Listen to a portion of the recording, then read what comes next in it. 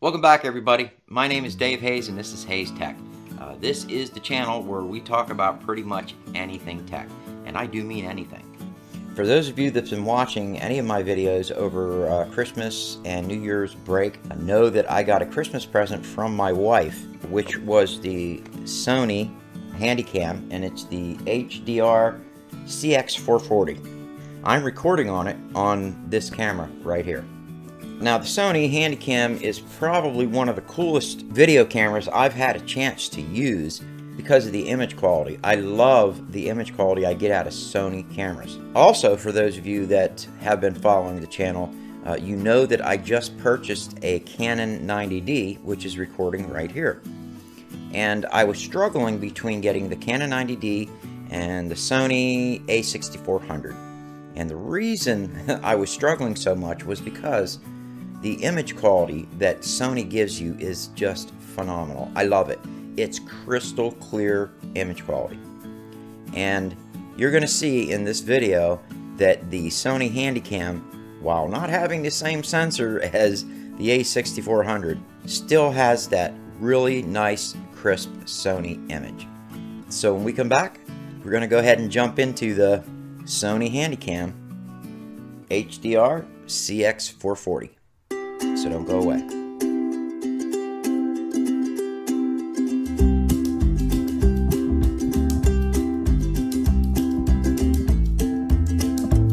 And as always, remember to like, share, and subscribe. You hit that notification icon to get a notification of my videos as soon as they're released. That way you don't miss any of them. Okay, well, the first thing I want to get across to everybody is this is not going to be an unboxing. I unboxed this over Christmas time and was using it. And while I was using it, it really surprised the hell out of me. This is a phenomenal camera. Now, it only shoots in 1080p, but it does shoot in 1080p 60 frames per second if you want to go that route.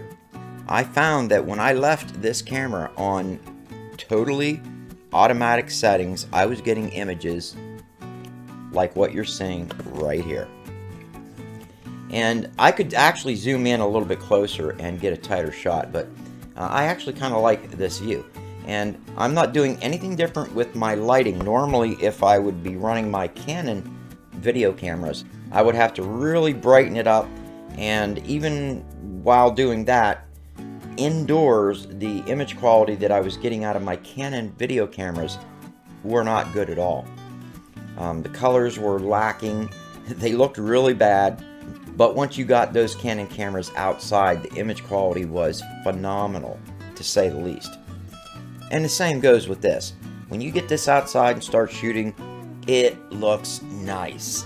One of the only things that I don't like is that I am limited to 1080p, and it does not have 4K.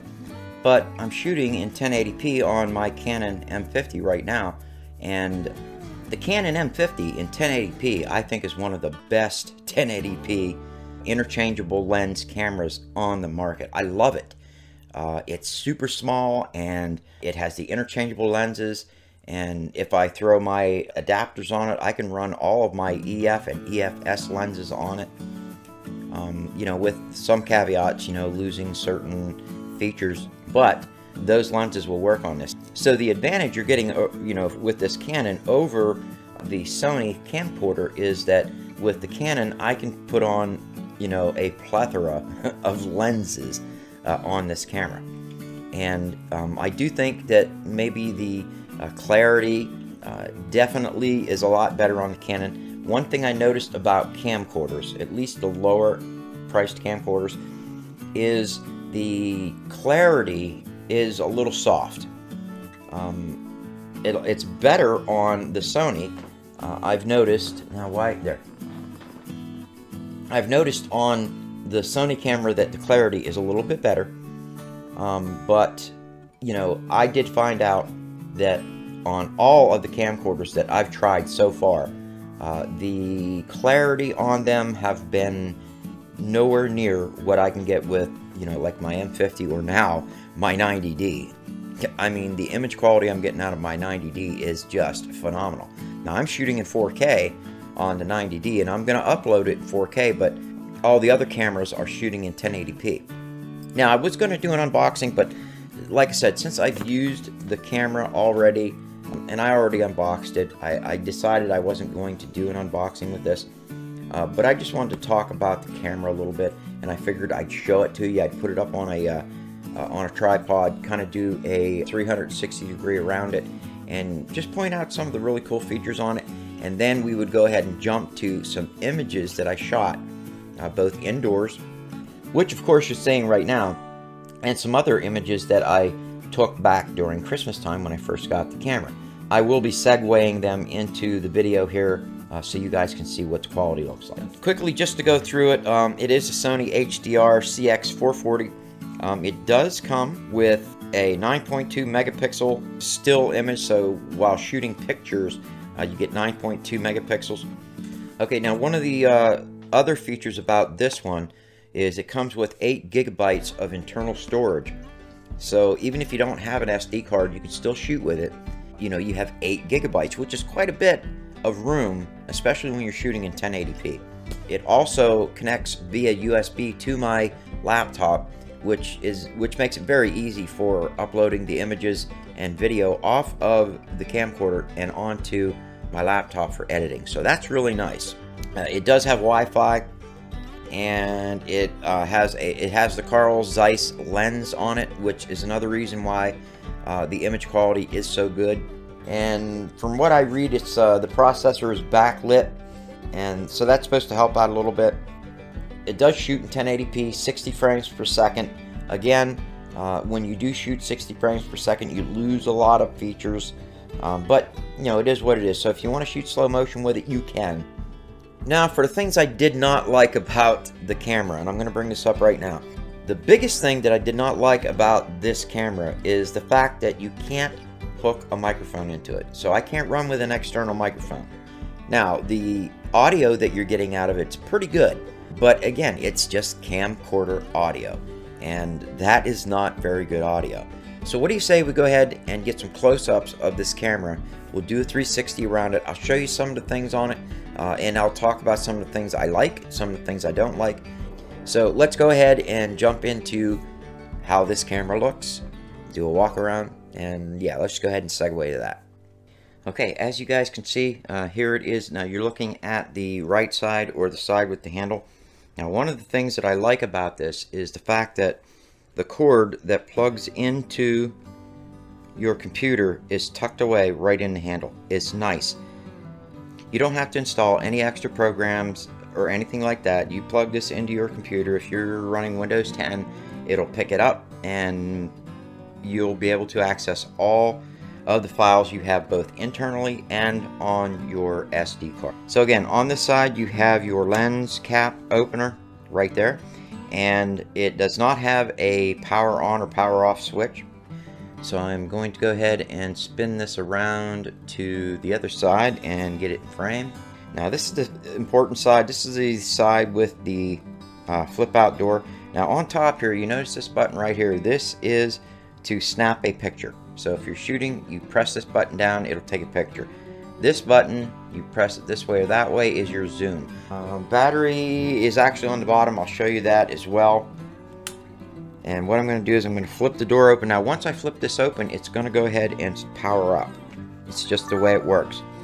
So it is now powered up, and then I want to point to some features inside. Okay, so there are really very minimal controls inside. You really have no buttons in here. The only thing you really get is your ports. Like this is the HDMI port, and then of course this is where you put your SD card at right here. It takes a micro SD card, and you have to have the camera powered on in order to work it. Now this actually will snap in both ways, upside down and right side up. The way to remember this is the little lip that comes on these cards goes up, okay? So always put the lip up, push it in with your fingernail until it clicks into place. That's pretty much it for inside the camera. Remember, like I said before, this Sony camera does not have a lot of controls on it. Most of the controls are on the screen. You will access those controls by buttons too. The screen's not touchscreen, which I hate. I wish it had a touchscreen. Come on, Sony.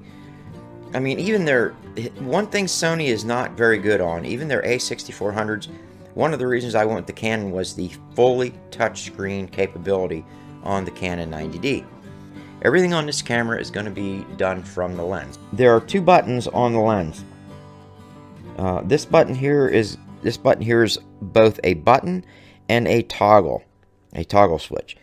By pressing the button, it'll bring up your settings, and then you can toggle through your settings like that.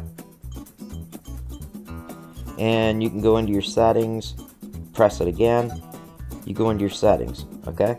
So to get out of this, you would take this little button and pull it this way to get over into the side portion of it, and then you just go up until you hit the X, hit the button, you're there. And to get out of this screen, all you do is take the same little lever and just push it up this way, pivot it up until you get to the X, then push directly in on it, and you're back to the screen again. I'm not going to go over the settings on this camera. I'm telling you right now, from my experience, I wouldn't touch anything except for changing your, like, you know, if you want to go from 1080p 60 frames per second to 1080p 30 frames, or if you want to change, you know, the mode that you're shooting in, maybe that. I would just shoot and use this camcorder fully automatic, because I found, at least in my use, that every time I tried to use manual settings, it just looked terrible. It could just be me, but from some of the other videos I've watched online, other people had the same issue. But when I shoot this camera on full automatic, it is phenomenal, especially outside. It's gorgeous. Now when you shoot inside, just make sure you have really good lighting. If you have good lighting like what I'm using right now, this camcorder shoots really nice. Okay, I'm going to go ahead and spin it around, let you see the front of it. There is the lens. Now, by pushing this little lever over here up or down, closes the lens cap up, see? And again, here you can see the zoom on it. Okay, so as you guys can see, watch the screen right here. I'm going to go ahead and zoom. And it'll zoom right in. I mean, that's a 30 times zoom, 30 times optical zoom, not digital, optical zoom. I'm going to go ahead and zoom back out to its 0 mode. Again, this is if you want to take a picture, just push, and it just shot a picture. I'm going to go ahead and spin it around, kind of give you guys a 360 shot of it. This is the battery compartment. Now, it does not, the battery is buried completely in the camera. And the way you access that is there is a door panel here. Pull the panel to the back, it flips down. The battery is right here. You just kind of push over on that little thing there and the battery pops out. It takes really tiny batteries. But from what I found, the batteries actually last pretty long. So they're working good. I went and purchased 4 extra batteries. So I have 5 batteries for this. But guys, I can't think of anything else to show you on this. Let's go ahead and jump back to the video. Okay, we are now doing a vlogging test. So you can see what it looks like outside. This camera does have image stabilization on it. And I'm trying to not look at this screen and look at the camera. So I'm not going to make this very long. I just wanted to keep this to a nice, short, like vlog type situation, and let you guys see what you could do with this camera. Now, I am currently recording on my microphone right here. It is running to my Canon 90D over there. So you guys can see me on the 90D right there. So what I'm gonna do now is let you hear what the audio sounds like through the camera. Audio test 1 2 3, audio test 1 2 3. This is what the audio would sound like if I did not use any kind of external recorder, okay? But I am using my Canon 90D, and let's go back to the Canon 90D to get rid of this wind. As you guys can see, this thing just has awesome video quality, especially if I deliberately try to keep the sun, you know, out of the shot, keep it off to my side. Sony just does a fantastic job with color correction, and just giving a good image. And from the editing that I've been doing so far on this video, I can tell you that the image quality that I'm seeing indoors, the video quality looks really good. So there I am on my Canon 90D. I don't know if I can film me, filming me, filming me. Yeah, there's my camera.